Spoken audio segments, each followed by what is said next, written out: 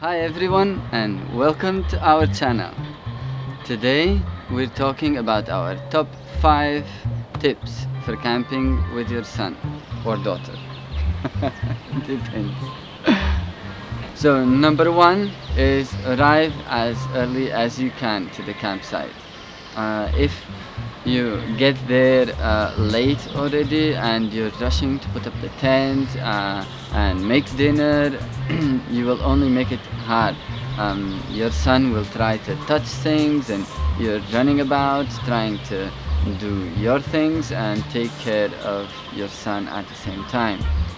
Our second tip is to get your son involved in everything related to camping, from putting up the tent to making dinner to putting the tables, the chairs, putting air in the hair mattresses if you have them, whatever you can to make it an experience, camping by itself and not only going somewhere. We even went as far as staging a little accident with the tent. That really put a smile on his face, and after a long drive, that's what you want to do. All the activity to be as fun as possible. Our third tip is to buy bug spray. Our son apparently has a mosquito allergy, so as soon as we arrived he got bitten by I think 5 mosquitoes, and a couple of those bite marks really grew, and we had to rush to the pharmacy. While we were there, the pharmacist recommended a bracelet for young kids. Well, he loved it. He was always looking at the bracelet, putting the mosquitoes at bay with that bracelet, and before going to sleep he was checking if he still had it and telling us this is for the mosquitoes. Throughout the rest of the days we stayed camping, he actually didn't get any mosquito bites since using the bracelet, so thumbs up, we recommend it. Our fourth tip is to use a foam mattress instead of those air mattresses. Our son sleeps in one of those cribs, and he actually likes to sleep with his back against the wooden bars, and when we were camping he was turning and falling off the air mattress.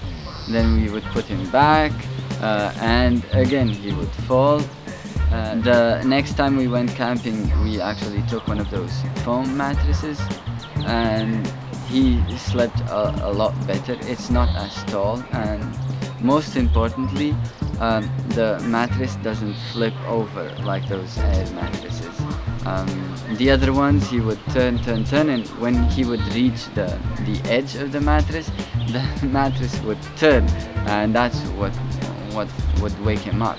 So yeah, a foam mattress is way better for young kids than an air mattress. Our fifth tip is to explore as a family.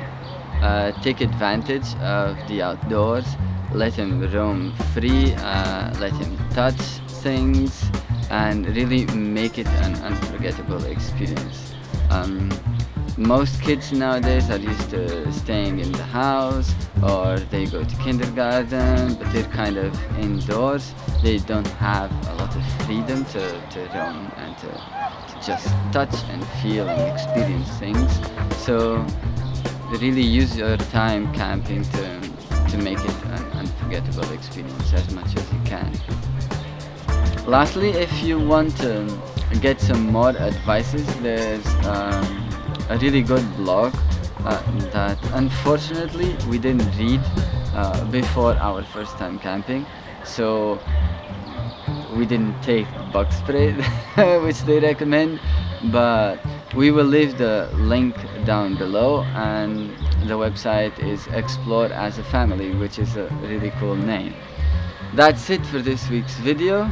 If you want to help us and enjoy watching our videos, don't forget to subscribe and to click that little bell so you get notified as soon as our new videos come out.